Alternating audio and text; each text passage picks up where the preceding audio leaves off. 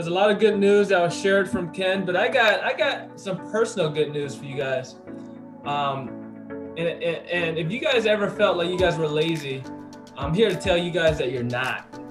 You're really not lazy, right? People aren't lazy.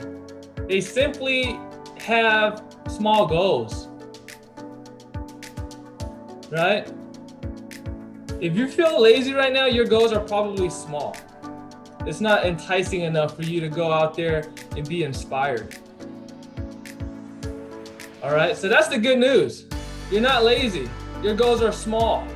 So today, Ken talked about it a little bit here, but we're gonna ask ourselves on this call, what is the outcome? What do you guys want from this call? What is the outcome? What is the result that you guys want? Okay, and I want you guys to have that as a theme for today. What is the outcome? When we break out into these phases, what is your outcome? Is the outcome just to sit there and listen to Abby, listen to Stefan, and all of these speakers speak? Or is it to grab something and maybe utilize it today? Okay, so I want you guys to know your outcome. And the first thing I want you guys to understand is, what is your outcome for today in terms of sales? Okay, so go on the group chat, the Cornerstone Sales group chat, and help me put down what your outcome is for today. All right, put down what your goals are, and it has to be inspiring. You know, it's just so important for us to understand our outcome, right? Some of us are going through the motion, not understanding what our purpose is in life. So I hope that you had this time to realign your goals. And I want to ask, who here had the biggest goal in that room? Who had a goal that was like inspiring? I want to hear it. My goal is to be not even the next Jeff Bezos. I want to surpass that, you know? So whatever it takes, I'm going to do it. So let's get it. I want to be a Rothschild. Gotcha. So Rockefeller. You had the result, right? You knew exactly what you wanted, the Jeff Bezos. Did you have, what's the purpose? Why do you want to achieve that? My purpose is, I mean, if he can do it, why can't I, you know? That's always been my mentality. If someone could go out there and make that much money, then, I mean, what's stopping me? At the end of the day, clearly he's doing it, it's doable.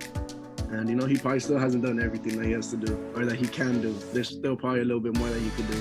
So it's like, let's get it. Okay.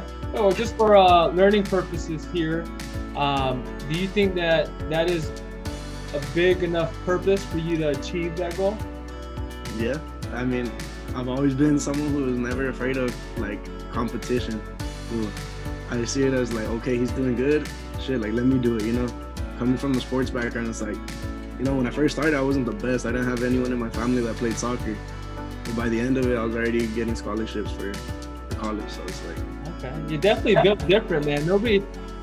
I don't know that many people that would say that they want to be as big as Jeff Bezos. But have you figured out your why on why you want to be that rich?